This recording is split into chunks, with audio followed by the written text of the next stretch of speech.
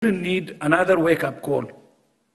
We should all be wide awake to the threat of this virus. Omicron has now been detected in at least 24 countries around the world, according to the World Health Organization, WHO. We don't yet know whether Omicron is associated with more transmission, more severe disease, more risk of reinfections, or more risk of evading vaccines. South Africa was the first country to detect the highly mutated new variant. Its National Institute for Communicable Diseases, NICD, has said more than 70% of all the various genomes it sequenced last month have been of the new variant. We should all be wide awake to the threat of this virus.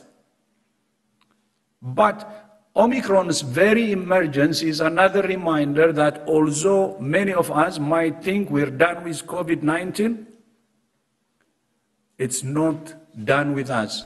India, Ghana, Saudi Arabia and the United Arab Emirates are among the latest countries to have confirmed their first cases of Omicron. Others, including the UK, US and Germany, have also seen people infected by the new variant. Many questions about Omicron remain to be answered, including how much protection the current vaccines provide. The World Health Organization has categorized it as a variant of concern and says early evidence suggests it has a higher reinfection risk. Earlier this week, countries around the world restricted travel from Southern Africa as details of the spread emerged. This prompted South Africa's foreign ministry to complain that it was being punished instead of applauded for discovering Omicron. South Africa's President Cyril Ramaphosa also said he was deeply disappointed by the travel bans, which he described as being unjustified. We are deeply disappointed by the decision of several countries to prohibit travel from a number of Southern African countries, including our own. The new infections are driving what is now the beginning of a fourth wave of coronavirus in South Africa, and the National Health Department says there has also been a slight increase in hospital admissions.